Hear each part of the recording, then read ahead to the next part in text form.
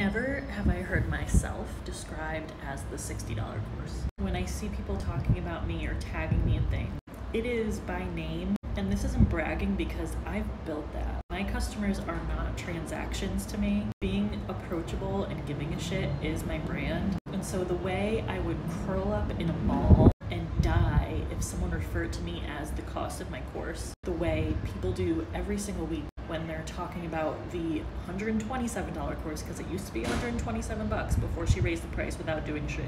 I get heated about this person in particular because she is a cash grabber. I'm on vacation while my son naps, using my free time in Aruba to answer customer questions because you all are my community. And it's funny because I have some people who are like, Julie, just be on vacation. I love doing this. I love hearing that people who got my bill course last week are already approved and applying for UGC jobs, because I'm not here for a cash grab. If this was just about money, I wouldn't be online this week.